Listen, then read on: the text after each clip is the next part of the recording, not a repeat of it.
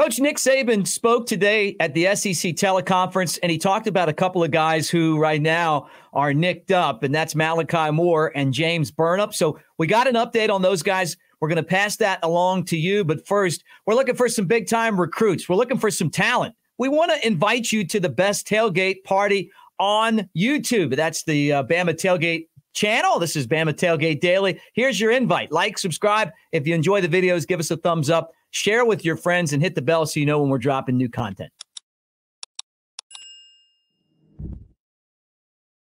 So Malachi Moore, who is one of the best players on the football team, and this is a great defense, and he's one of the captains of that defense, and Alabama certainly needs him, got a high ankle sprain injury in Alabama's win over Texas A&M. And when he went out of the game, Texas A&M was able to score twice. They took the lead, but Alabama came back and ended up winning the football game. He's such a key cog for the Crimson Tide because he can play star and he can play money, and he's good on nickel, he's good on dime, and then you got to find a bunch of different guys to replace him, move players around because he's so valuable.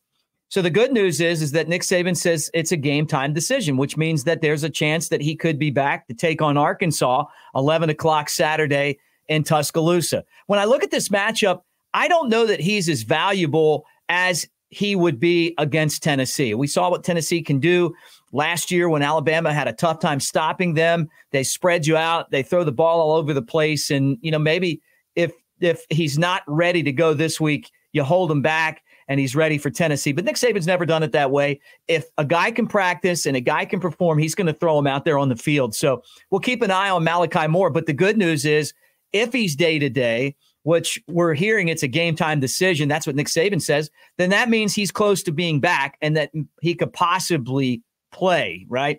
He's a Bronco Nagurski watch list player. He's going to be a finalist, and I'm telling you right now, the way this guy's playing, don't be surprised if he doesn't win this award. He's really one of the best at his position in the entire country, and he's just a key cog on this Alabama defense. So that's all good news right there from Coach Nick Saban and Alabama going into this game against Arkansas. All right, let's move over to James Burnip, the punter. Lower body injury. What does even that mean? Sounds like a hockey thing. Well, they've been saying that for a while. You know, obviously pulled a muscle or something kicking the football.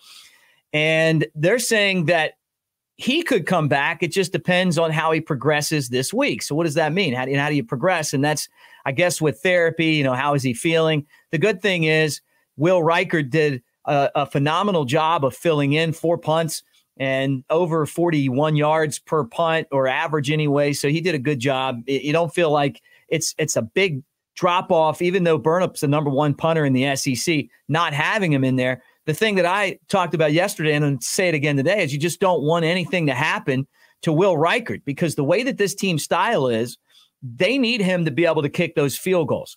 They're going to score touchdowns. We know that. But at the same time, there is just something about knowing that your field goal kicker is good inside the 50 or inside the 40, you know, and when he's in range, he's as good as any kicker in the country. He's college version of Justin Tucker of the Ravens. I mean, he's just been that good. So you don't want anything to happen with him punting. You know, if he's punting the ball, or, you know, there's a chance that maybe somebody comes in, blocks the punt, runs into him, he gets hurt. You know, I don't know. I guess just always thinking like Murphy's Law. You just don't want something bad to happen to one of your best players. So that's where we are right now. We'll keep you updated right here again on the Bama Tailgate YouTube channel. And if you missed it, here's your invite. We want you to be a part of the channel. Roll Tide, everybody.